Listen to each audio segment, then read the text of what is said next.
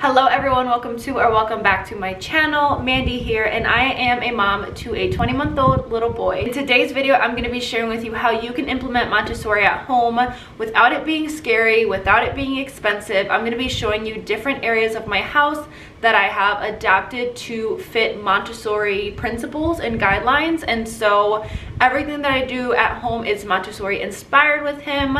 And I remember when I first jumped into Montessori, it was very overwhelming and I didn't know really where to start. It's taken me some time, but today I want to share with you how you can do it at home without it being scary, without it being overwhelming, and without it being too pricey.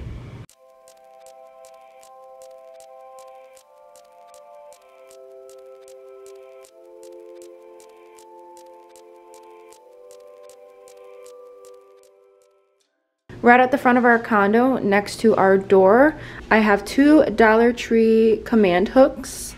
They're not really command hooks, they're the Dollar Tree version though. And then I have two options for outerwear and two options for shoes. A great way to cultivate independence for your toddler is to have their jackets and shoes available for them to pick them out.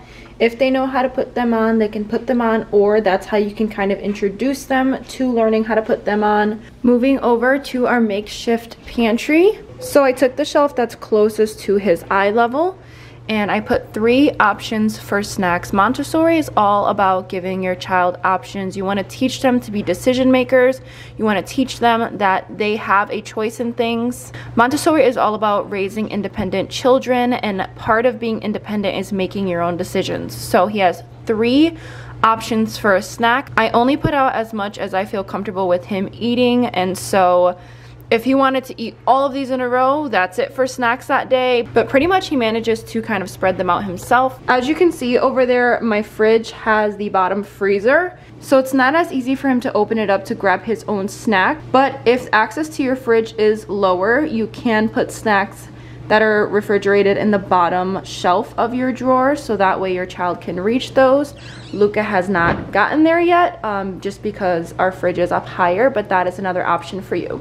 If you don't have a pantry or a makeshift pantry or a shelving system like this, you can always take one of your shelves or cabinets in your kitchen to make that into a snack cabinet. Here are all of his dining utensils, plates, bowls, bibs.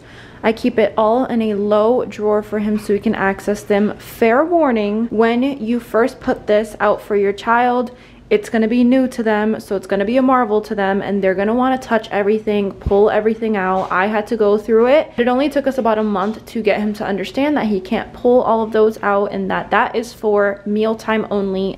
Over here in this corner of the kitchen, I keep child-size cleaning tools. So he has a little mop and a little broom because I'm always doing house chores, and so he likes to join me in that. Now, if you're gonna invest in any piece of furniture for your toddler, I would highly recommend getting a learning tower. I'll link this exact one down below. They can get pretty pricey. This one was pretty affordable in comparison. My son is able to climb up and down this by himself now. As you can see, once he's up, he's table height, he's counter height. This is great for if I'm cooking in the kitchen and I want to keep him busy. This is great for activities and crafts at the table. And another thing that I do is I leave his cup of water on the table, so if he's thirsty, he knows he can just climb right up, grab a drink himself, and get back down. Another great idea is to keep your child's books at eye level. Again, the idea with Montessori is everything at eye level, so those shelves are picture ledges from IKEA. And then this is the infamous IKEA table. Unless you go to a thrift store, this is going to be the most affordable option for you. And then this is his little wardrobe. So I've makeshifted this with 2 outfit options for him, so when he wants to get dressed, he can pick out his clothes. He doesn't use it yet, but when he's ready, he will. And this is his little self-care station in his room. This mirror is from Walmart. It was about $5, and then the ledge is from Five Below, and it was, you guessed it, $5. I also keep a little hook there so I can hang his towels or robes after his showers, but this is a cute little station that he likes to brush his hair at. In our upstairs bathroom, we have a $5 Walmart mirror as well as a Melissa and Doug step stool. This makes it really easy for him to climb up, grab his toothbrush, brush his teeth with me. He can see himself because our mirror is just a little bit too tall. And this is a great way to teach your child care of self, and it makes them feel really independent. Toys. If you have ever been introduced to Montessori before, it was probably through a beautifully aesthetic open shelving system. So let me explain to you really simply what it is.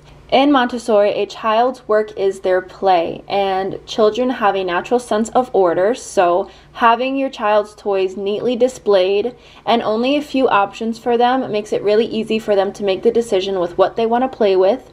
And so every single week or every other week, I will cycle out Luca's toys, I will wipe down the shelves, and I will put new things on display for him. This makes it really appealing to him. This makes him really excited to play. It does not need to be overwhelming. You just need to have a few toys carefully selected on display.